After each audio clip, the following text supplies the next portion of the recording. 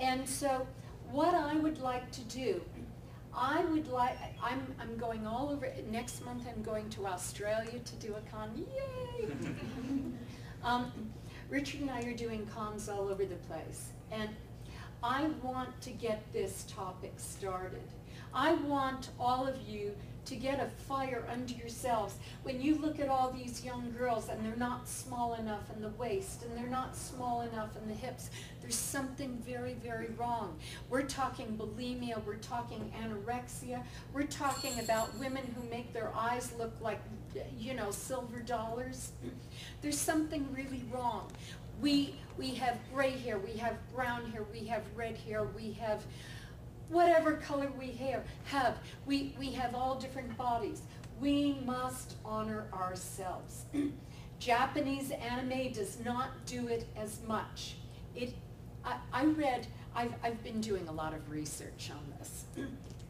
And there was this one guy who said, what are you talking about? There's no strong women in the Japanese world. I mean, in Japan, the women are, there's a strong matriarch society. And I'm going, what?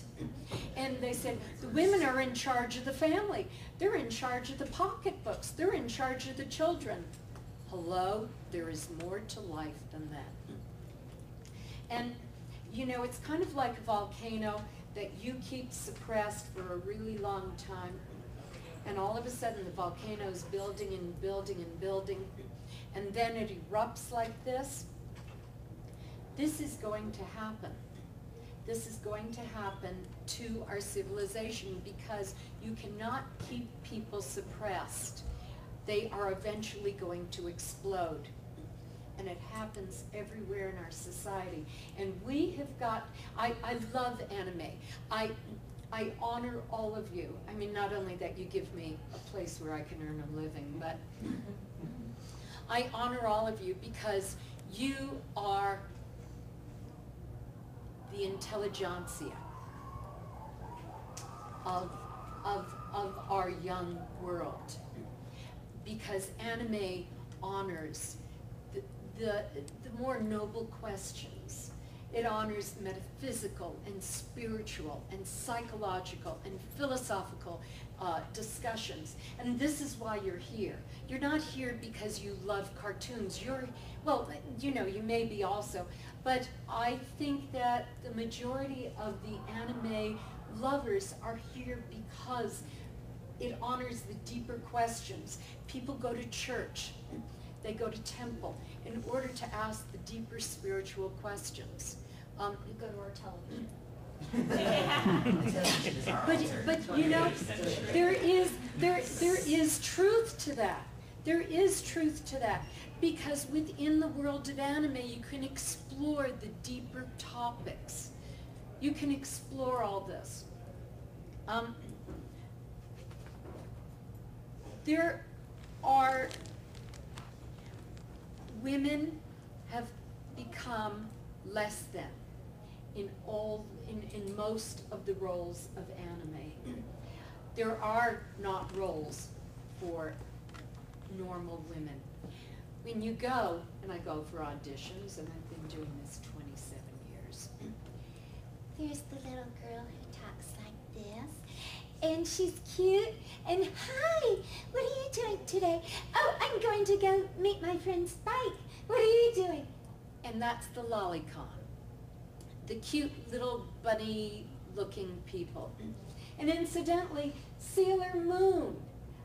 You know, she's part of lolicon, but what does she look like? She's dressed like a Playboy bunny. Yes? Doesn't it bother anyone else that she's 14, she looks like that, and she has an 18-year-old boyfriend? Yeah. Actually, he's Hello? older. Well, this gets me around to the core of this, that the role of women in anime is a male fantasy. It's not about the reality of what women are, which is that, you know, there was an interactive game that I directed years ago. I don't know whether any of you ever played it or have it or have heard of it. It was called Jade Cocoon. Woo! You have it? Oh yes, I love that game. Talk about the game. It's good. about Jade Cocoon too? I did Jade Cocoon 1. Okay. Well, Jade Cocoon, it's this incredible society where it's based upon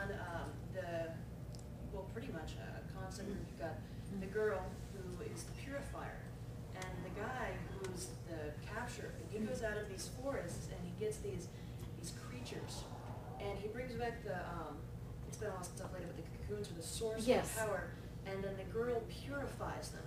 And during this process, she starts to lose part of herself. And it becomes a death. Yeah. So that every time the woman helps to purify and save other people, she dies a little bit more of a death. So that after she has helped everyone, she dies. When I was directing it, I was sobbing. Because, but what I'm talking about in Jade Cocoon, and correct me if I'm not if I'm not right, but it is a profound exploration of the role. I'm not saying that women have to be men or men have to be women. I'm not talking about that. I mean, men have profound things that they are about. Women also have profound things that they are about. And it's about honoring who we each are and coming together to make the greater of the whole. And in anime, I'm losing more people. She has to take a call. She'll be back. Oh, good. In anime, women have become almost like Playboy, Hugh Hefner, non-existent kind of playthings for a man. So that, I mean, we look at all the young girls here. We don't want our young girls to be bulimic. We don't want them to go out and have surgery so that they feel less than.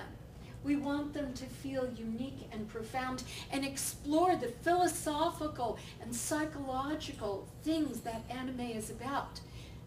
But part of this is from the Japanese culture, because the Japanese culture has kept women in a suppressed place for too long. I mean, you know, they're coming out, and there's certain cartoons which I'm not, I must admit that I don't know which are, Fushigi?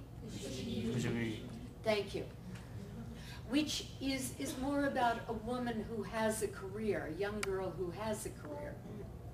One of the troubles that I have with a lot of the heroines is they do not get that status of their own doing. It's because, like, well, you're the reincarnation of someone fantastic, or hey, you happen to accidentally fall in.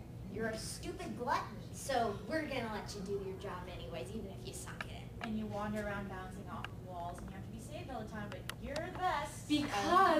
Because the bottom line of it is that women are less than men, so that a male hero has got to save even the heroine.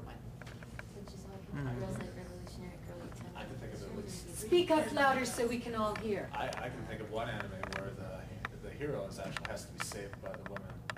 At the towards the end of Bubblegum Crisis, Megatoko 2040, Leon has to be saved by the Night Savers. But at the same time, there are still those same kind of stereotypes within those four main characters.